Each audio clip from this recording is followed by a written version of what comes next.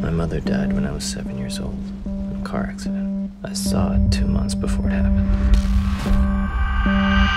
Jimmy in the flesh. So how's life? It's day to day, you know.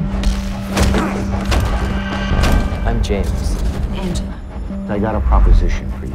I need you to do that thing you do in that head of yours. I need you to find safe passage for these.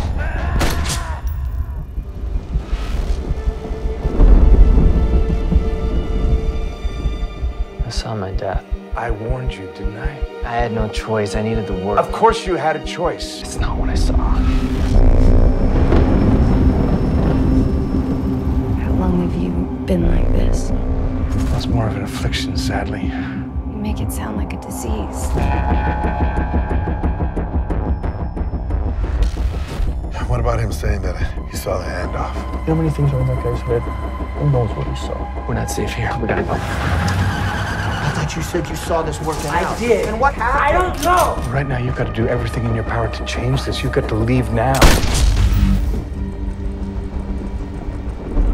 What's happening? You're beginning to fragment. You drilled it into me. My choices. This is going to be hard to understand.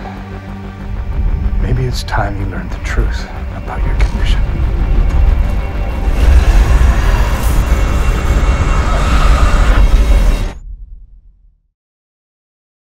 Hi there, so did you like the video? Well, stay with me as I have a bonus, if somewhat controversial, behind-the-scenes movie fact for you. D.W. Griffith, a pioneering Hollywood film director, is credited with using the first close-up, the long shot, the fade-out and other film techniques in his 1915 groundbreaking and highly racist film, The Birth of a Nation, aka The Klansman.